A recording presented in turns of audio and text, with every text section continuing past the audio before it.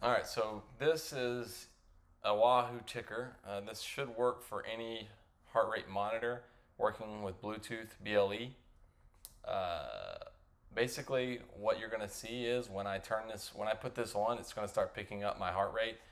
It kicks on. Now I have 3 defined zones, and I've kind of lowered the heart rate zones, I think 70, 80, and 90, just for demonstration purposes. I'm not trying to get to 150 right now, beats per minute. So enough talking, and I'll show you how this works.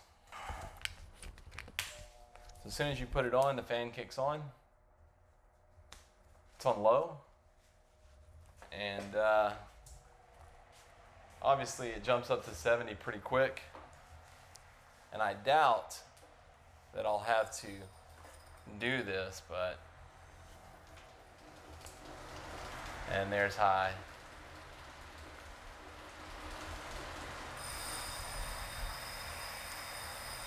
So that's a demonstration. I don't know if you can hear the fan, but it went from low to high based on 3 settings. So to do off, you can have like up to 70 or 80 is low and whatever. So basically this mimics a Kickr Headwind.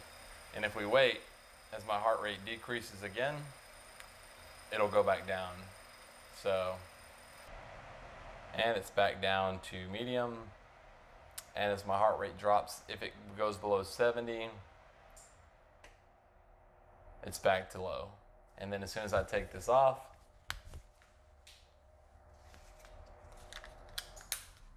fan turns off. So let's go over to the workbench and I'll show you what it takes to build this.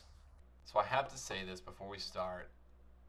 While doing any work on your fan or doing any of this assembly, make sure your fan is unplugged from the power source. You do not want a 120 volt zap. That being said, let's get a move on. This is very inexpensive. You're going to need a relay. So this is an 8-channel relay. You only need 3 if your fan is 3 poles or it has 3 positions. You can get a 4-channel relay. I haven't seen 3.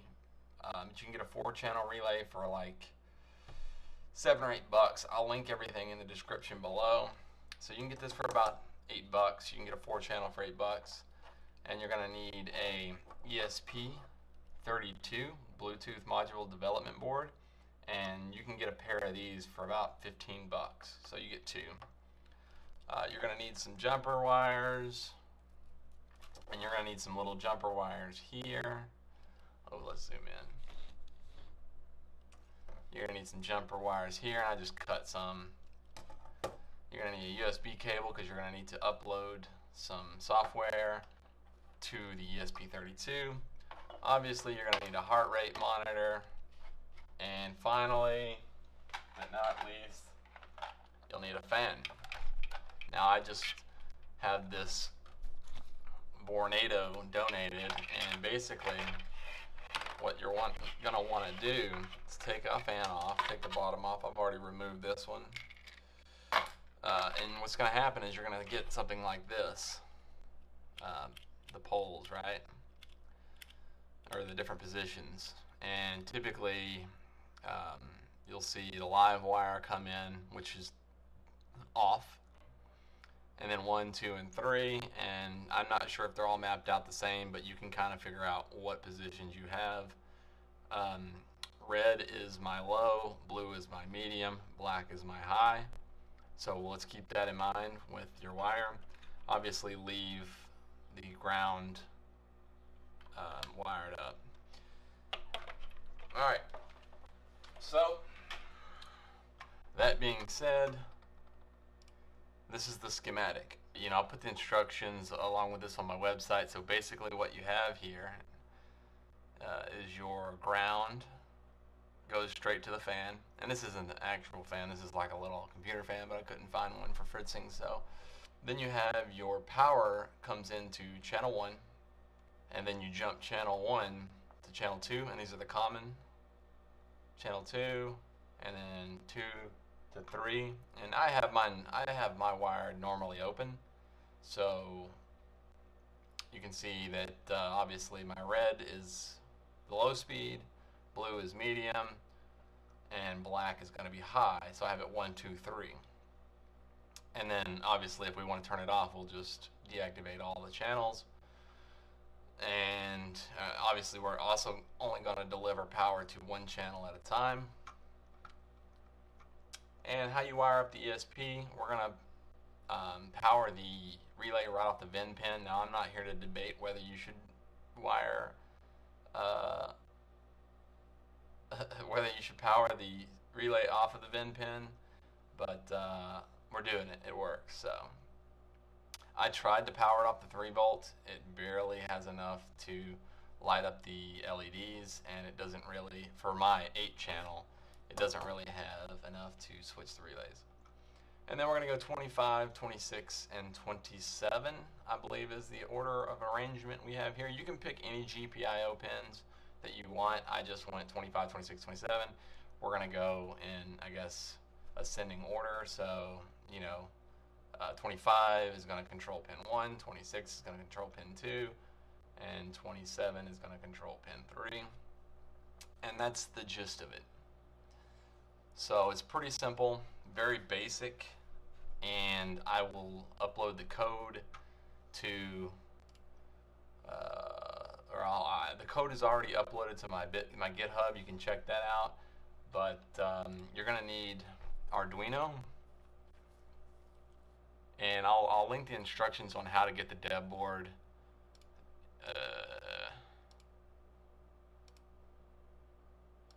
How to get the dev board installed, and because there's already tutorials on that, and I'm not going to go through that, but basically you'll need the Arduino, and you're going to need to have a cable so you can connect to your ESP32. And what's going to happen is you need to be able to select the ESP. You need the library for the ESP32 and dev module. So once you have that, you can input my code that I will put in there, and you can set your zones. Now for testing purposes, I really just put 70, 80, and 90 because I didn't want to keep getting my heart rate up to 150. But how this works is you will need to run the Bluetooth example and find your service UUID for your heart rate monitor, and I'll show you how to do that as well. So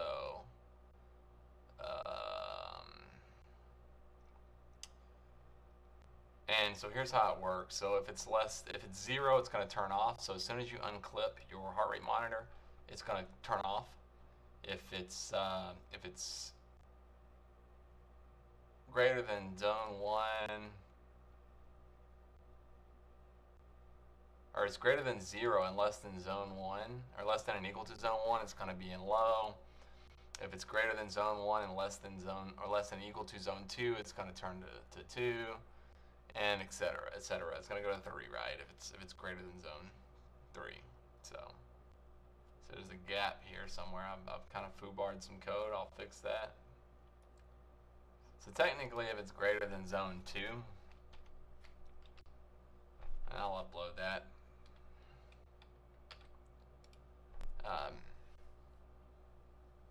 You'll just go to high, right? So this is basically where you want your high, zone 3, to cap out. Anyway, that being said, the rest of it is basic functionality of the ESP32.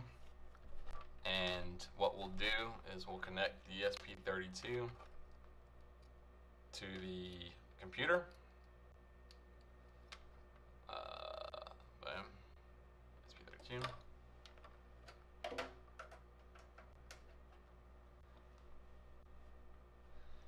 And so what you'll also want to do to find your heart rate strap is we're going to go to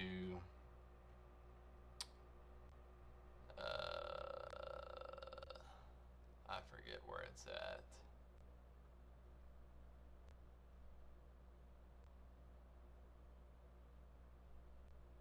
Examples, and then we'll go down to the ESP32.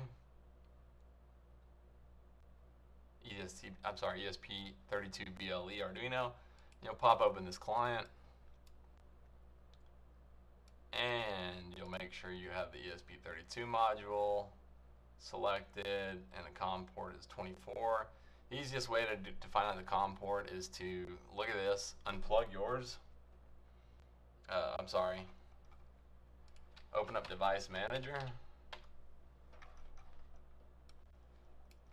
Once you have Device Manager open up, you can look at your COM ports, and if you unplug your USB, you'll notice it's gone. If you just plug it back in, you got COM port 24. Easiest way. COM port 24, and let's actually open up the serial monitor as well, and let's upload this.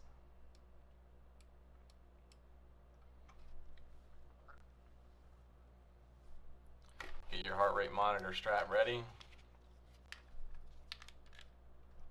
and we need to make sure that our baud rate is set to 115/200. Once this finishes, we should notice some if it ever compiles.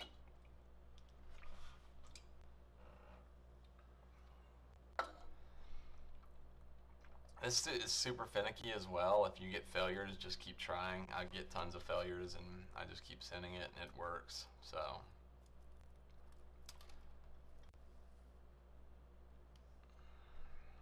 alright, so check this out. We have this here.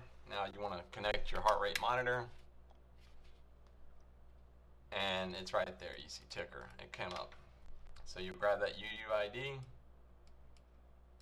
and mine probably is already in there. Copy that.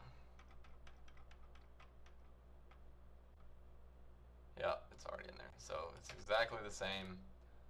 Boom. You can close out the original one, because I just modified the original one.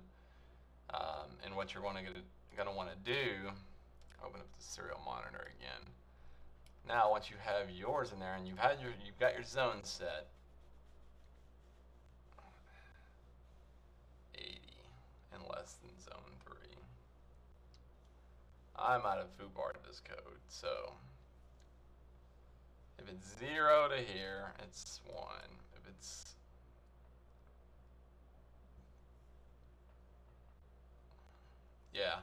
you only need 2, but you can choose to edit the code however you want.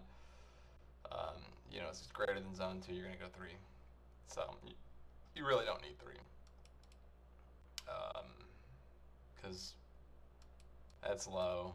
Okay, and then you'll upload this to your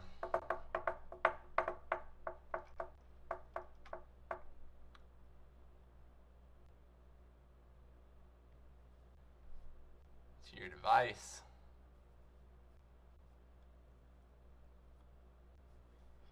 And before you connect anything at all, you should be able to test this. So I'm going to go ahead and put on this heart rate strap.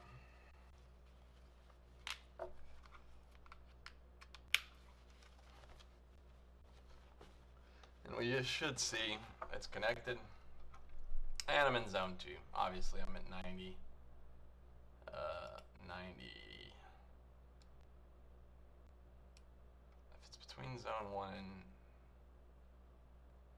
if it's greater than zone 1, less than zone 2.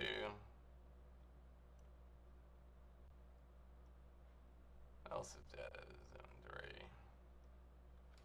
Yeah. 3. So I'll fix this code before, and we don't really need zone. We don't need this. So as you can see, I'm in zone 1. If I start moving around, as soon as we get to 70, it's going to jump to zone 2. We're at zone 2, and I imagine it's not going to say zone 2 because my code isn't correct, but we'll upload this again.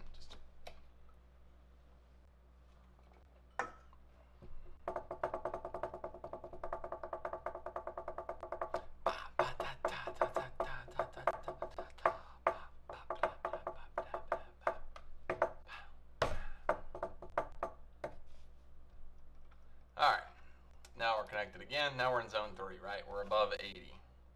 And you could say, we'll take this out. And you could say, you know, if, you know, I want to be up to 100, that's low, and then up to 120. That's, you know, 100 to 120 is medium, and anything over 120 is high. So that's it. And as you can't see from the code, but it's firing off the GPIO pins, right? It's saying, hey, if you're within this range, turn the relay on. So I'll give you a demonstration of that with the top-down view, but let me connect everything up, and then I'll show you how it works. Alright, so welcome back. I've got a fan in my face, and I've attached some toilet paper for reasons of science. As you can see, the heart rate monitor is off, the fan is off, all the relays are off. As soon as it detects, as soon as you take this off, it drops to 0 BPM. And so if it detects the 0 BPM, it goes off.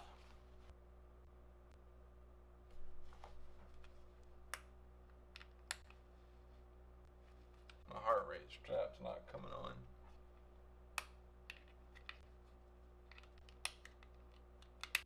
There it goes. Alright, so we're in zone 1. If I move,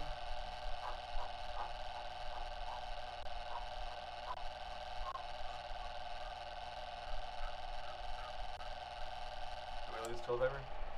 Alright, we're at medium. And now we're in high because we get 80. Alright, now as I cool down, woosah.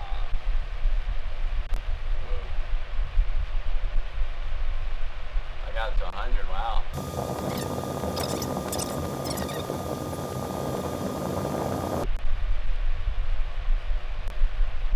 I totally didn't think about my fan blowing right into the mic, so. And we dropped pretty quick between zone 2. My heart rate's going back down. It's at 59 now, so we're at low. And then as soon as I take this off, and it reports a 0, it shuts itself off. That's that. Now, I want to talk about some other things you can do. This is a very crude design. Obviously, if you have a base like this, you could go ahead and just tuck this away in here. If you have something like a brick that you're not using, like one of these, you can take this apart and pull out the buck converter or whatever it is in there. I don't know the exact term. I call them buck converters. They bring it from 120 down to 5 volts, and you can, you know, wire this, or you can plug this in directly to the brick and then wire this power right off of the incoming 120, and then you can just all tuck it away nice and neat. And anytime it picks up your heart rate monitor, it's gonna start working. Now, I wouldn't recommend doing this to a little trashy fan unless you have nothing else. I would definitely recommend getting a high velocity. I've got a LASCO in there that I'm going to apply this to. I just wanted to do this as a test example because the LASCO is huge. So that's that. The code, the link to the code is in the description. My website's in the description. All the stuff that I use here will be in the description. Now, they are affiliate links if you want to support me. If this helped you out, click them. If not, I'll put the name of the products. Thanks for watching, and like, comment, and subscribe.